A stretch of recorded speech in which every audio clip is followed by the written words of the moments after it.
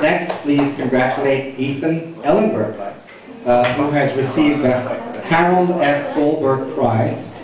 Harold Goldberg actually he's a Cooper alumnus who's himself really quite the entrepreneur and the inventor and a very, very distinguished engineer. Before I call upon Ethan, I'll have to say, there's something I want to say about him that I don't think he can say about himself, which is his grade point average.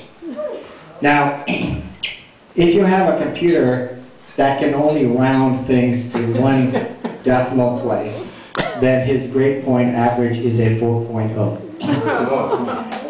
If you can round it to 2 decimal places, it's a 3.99. And if you can round it to 5 decimal places, it's 3.99345. Okay.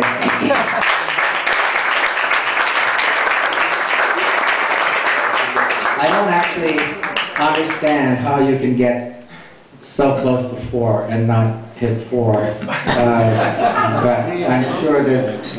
Pardon? That was a humanities class.